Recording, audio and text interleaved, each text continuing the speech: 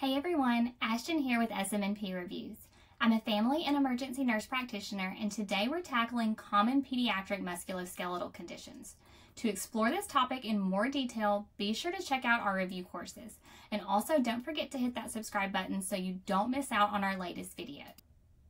First up is Osgood-Schlatter Disease, a common cause of knee pain in active adolescents, especially during growth spurts. This condition is often linked to sports involving repetitive knee stress, so things like soccer, basketball, or gymnastics, and it presents with pain and swelling at the tibial tuberosity, and it's aggravated by running, jumping, or kneeling. Treatment involves RICE therapy, so rest, ice, compression, and elevation, over-the-counter analgesics, and activity modification. But the good news here is that it typically resolves as the child completes their growth spurt. Next, let's briefly review some commonly confused disorders of the hip. These include leg-calf-purse disease, toxic synovitis, and developmental dysplasia of the hip, or DDH. Leg-calf-purse disease is caused by temporary loss of blood supply to the femoral head, leading to bone tissue death. Symptoms include hip pain, stiffness, a limp, and reduced range of motion.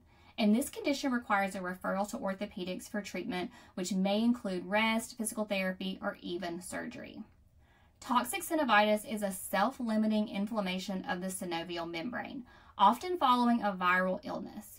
It presents with sudden hip pain, a limp, and occasionally a low-grade fever, and treatment involves rest and analgesics.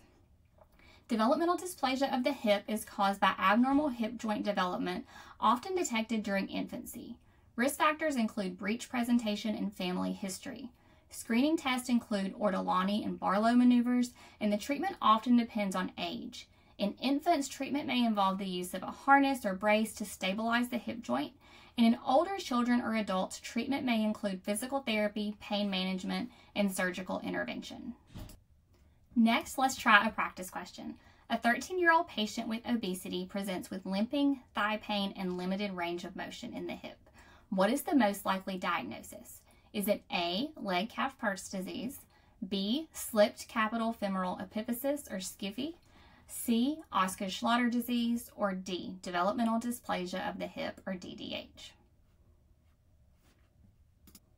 The correct answer is B, slipped capital femoral epiphysis or SCFE, which is a condition that occurs when the femoral head slips off the neck of the femur, typically in obese or rapidly growing adolescents, and symptoms include hip or thigh pain, limping, and limited range of motion.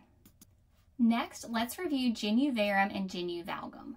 Genu Varum is a condition that causes the knees to angle outward, creating a noticeable gap when standing with the feet together. You may also hear it referred to as bow-legged, and it's common in toddlers and typically resolves by age 2 or 3 as children grow.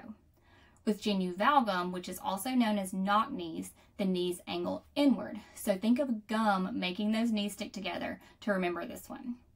Genu Valgum is most often seen in children ages 3 to 5, and it typically resolves by age 7 or 8.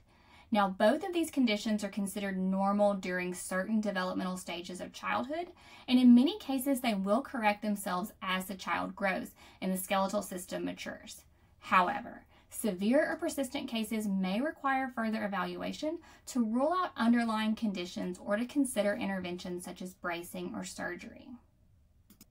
There's so much more to learn about pediatric musculoskeletal conditions for your exams. So if you're ready for a deeper dive, definitely check out our review courses. Also, if you're looking for a free community of fellow students prepping for boards, be sure to join our Facebook group, and links are in the description. Here are my references.